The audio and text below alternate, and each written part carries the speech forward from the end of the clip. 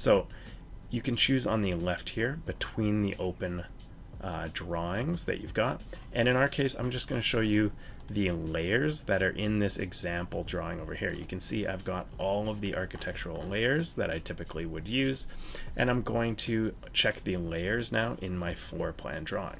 If we click on layers, you can see I've only got maybe 10 or 12 layers here, and they're all pretty basic. Again, this is kind of like that layer translator, but what this is going to let me do is copy any kind of object from an old drawing into my new one. So what you want to do is open your design center in your current drawing, the one you want to copy objects into, and then open up and leave in the background or browse to the swipe file, the other client drawing, your template, whatever it is that you're grabbing stuff from, and have both open on this left hand window here. We're going to go to the layers within the example drawing, and I'm going to select the first one, hold shift and go to the bottom and select the last one. That's going to let me select them all.